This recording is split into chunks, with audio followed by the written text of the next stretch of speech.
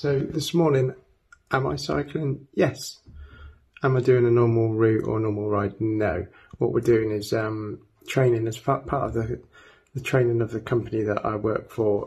We have to do a CPC training, same as any driver that drives anything over 3.5 ton vehicle. You have to do 35 hours of CPC. It's a certificate of professional competence. You have to do 35 hours of training per 5 years. So as part of this, they're doing a course this morning. We do ours in like separate different courses throughout the 5 years.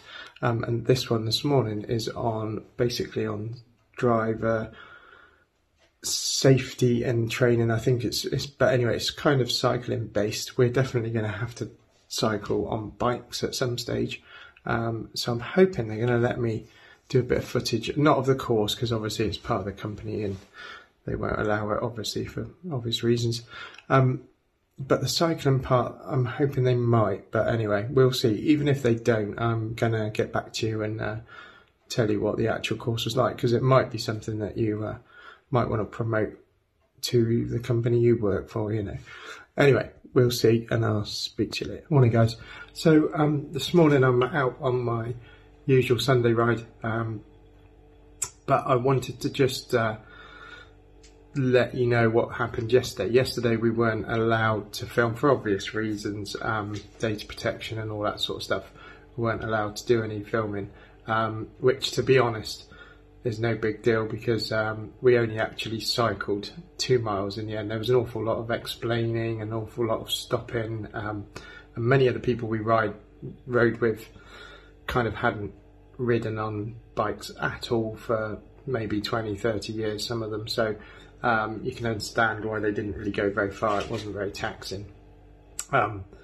So yeah, I'll just tell you a bit more about it. It's really interesting. It's an interesting scheme, and maybe something that, like I said, you or your company you work for may be interested in looking into if they don't already do it as part of a CPC.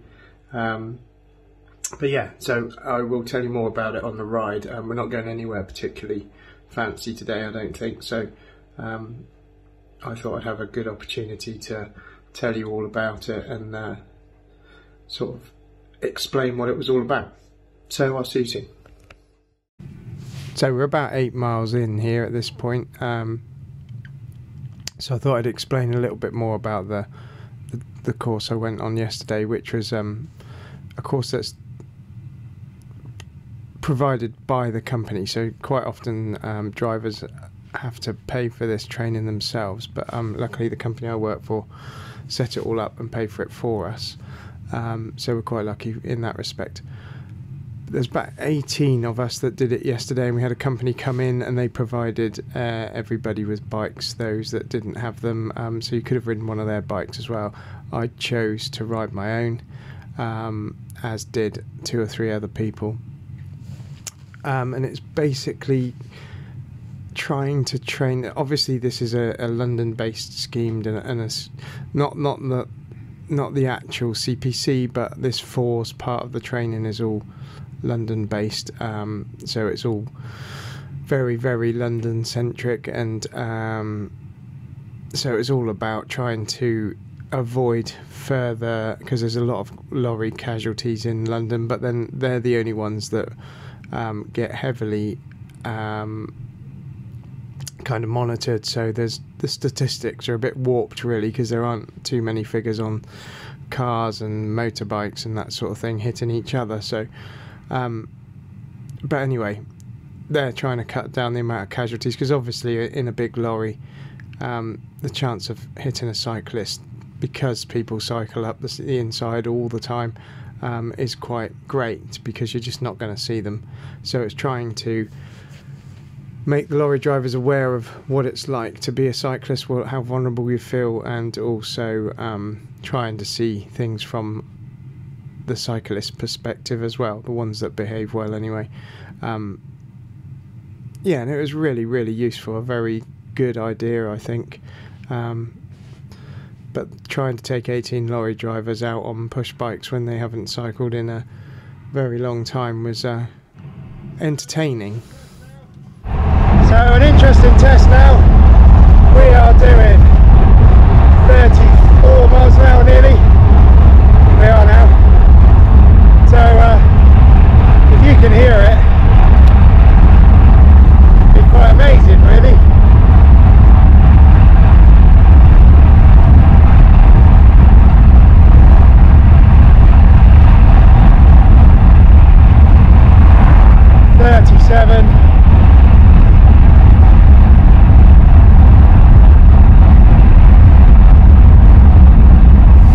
Once we'd done the initial check, so they do quite thoroughly tell you about the bikes, how to ride bikes and all this sort of thing. You have to bear in mind it starts at a very basic level because people haven't got on these bikes, haven't been on bikes for decades, some of them, so it is a very basic level that they start off with, but they're very thorough. They lay all the bikes out and get everybody to choose the right size, and it's all very good. The bikes were like Carrera mountain bikes. Yeah, so once everybody chosen their bikes, they did a little, we had quite a long time to sort of get used to. All the people who hadn't ridden the bikes, they could have a little go round, and it was all, luckily we were on like an industrial estate, so it was all very safe, and people, then they had to do like an emergency stop test and that sort of thing, so it was all fairly basic, but and how to change gears and that sort of thing. But this was all done before we actually went out. Everybody had to wear high-vis clothing. Yeah, and it was all very well done. The most important part of the whole cycle training really was for them to emphasise to us the changes in the new highway code. There's quite considerable changes on people crossing the road, and the way in which cyclists are recommended to go round roundabouts now is completely something I didn't know about.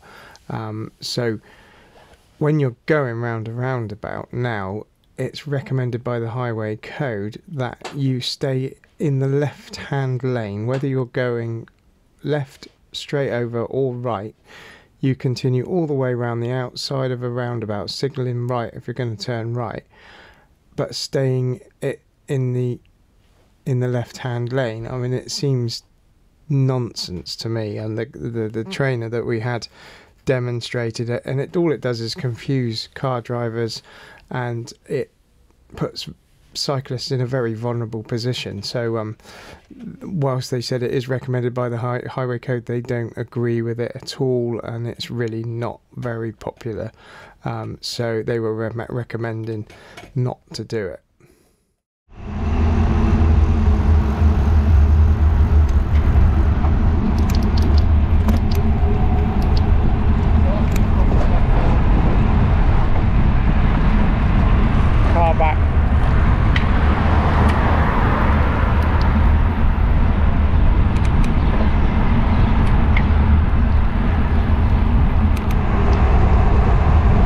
Just turning off down here.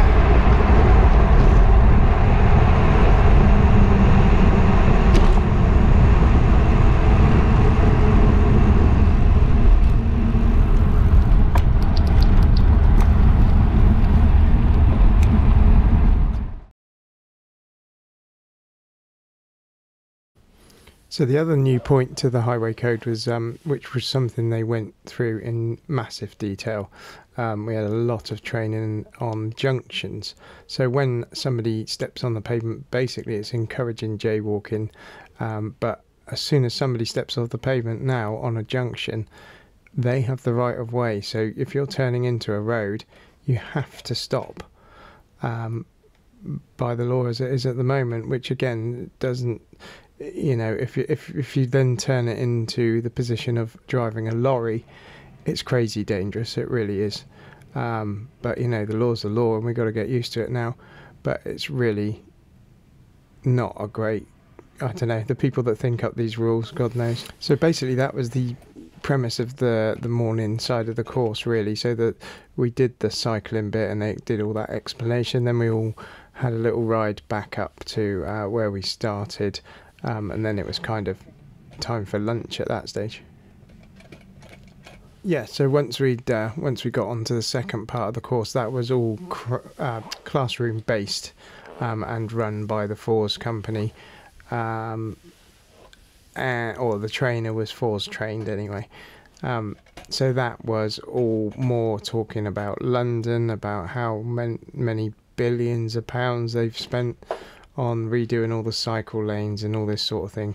So this time it was more talking about the views of the drivers and the problems they have with cyclists in London especially, you know, which is what we need to talk about because we do go there a lot. It wasn't just London, I mean it applies to many different cities, but it was kind of London based. So the whole rest of the afternoon was talking in the classroom, watching videos and that kind of thing. But the whole thing, the reason I wanted to mention it, because I did find it really good and really useful. So if any of you, I mean obviously we're all cyclists, if any of you are lorry drivers as well, you get the chance to do this course, or even if you're not a lorry driver and you get a chance to do the course, I would. Oh no, they're walking. They're walking.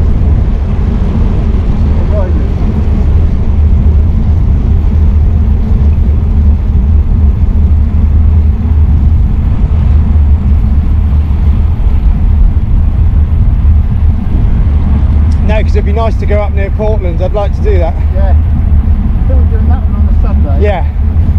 And so you'll be hungover. So I might have half a chance.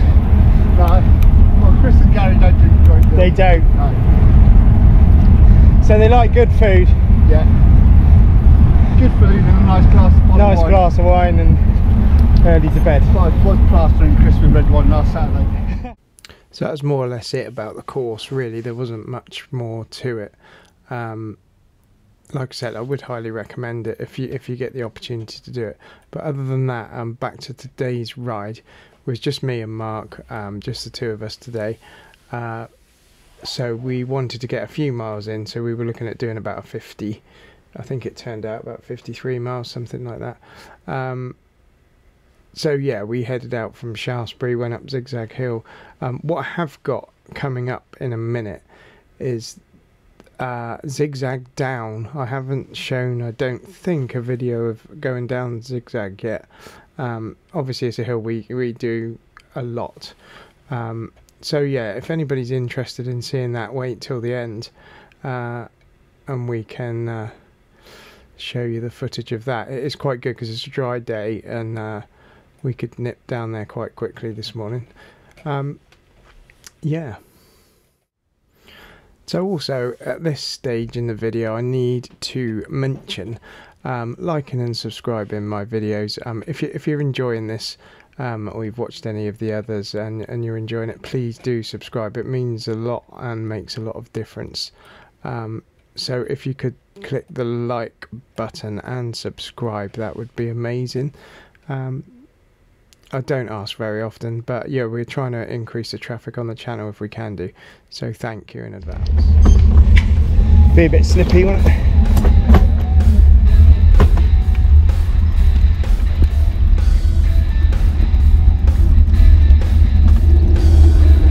Yeah, I've got this on, so I'm not going in. Probably not a good idea.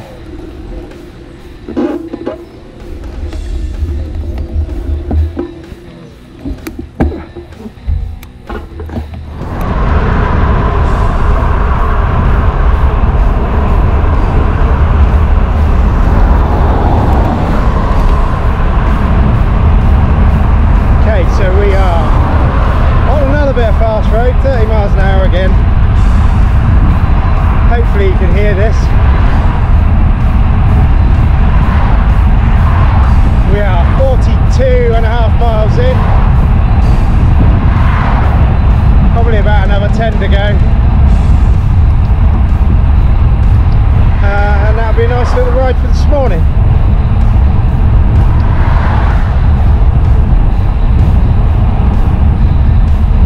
Mark's showing me his hills at the minute.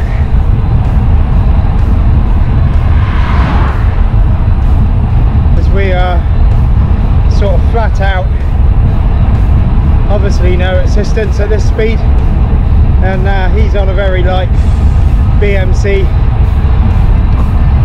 Clearly he's a lot fitter than I am.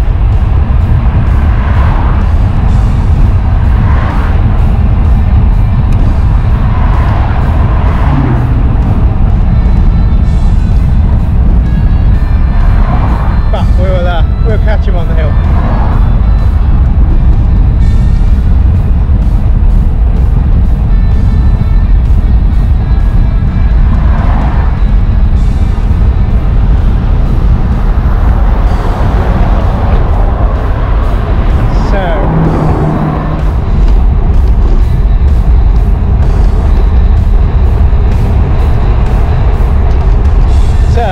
We are 40. I haven't seen how many miles we've got. We've got 54% battery left anyway. Let's go the other way.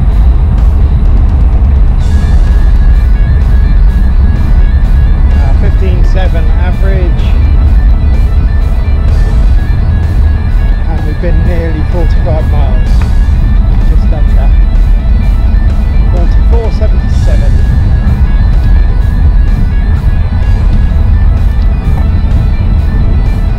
And we've been out for 2 hours 51 minutes, and I'm in the medium setting at the moment.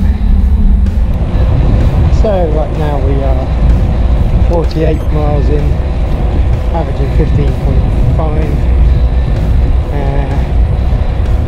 Bit of a steep bit. What else we got?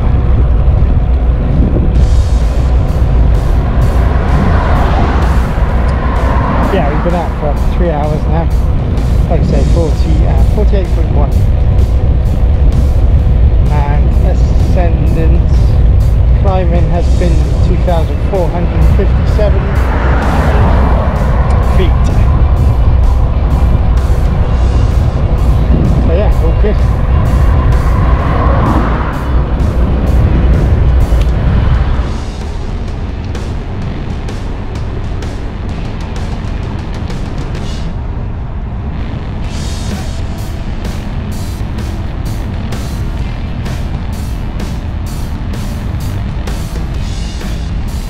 Okay, so what we're about to do, you might recognise the views, is zigzag but back down. I don't think I've videoed it down before. Yeah, so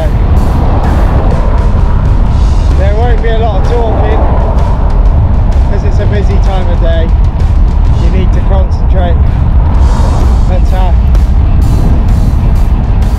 I'll do what I can.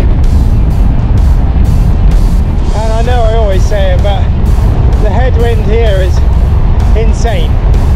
But it's got to be over 20 miles an hour, maybe 25. So this is the top of the descent to Zigzag Hill.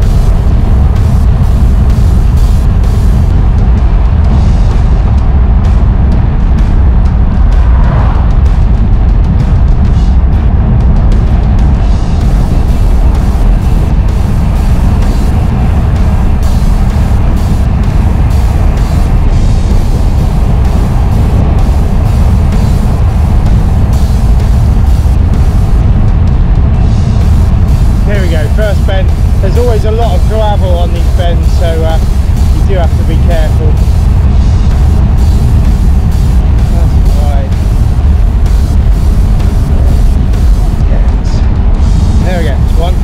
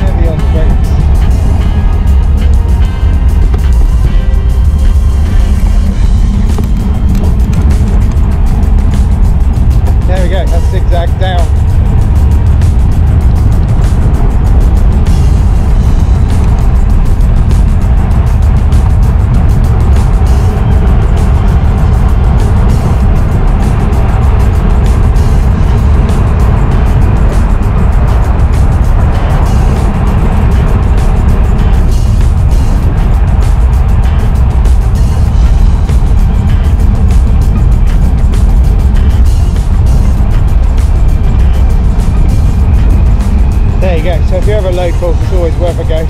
Very, very enjoyable.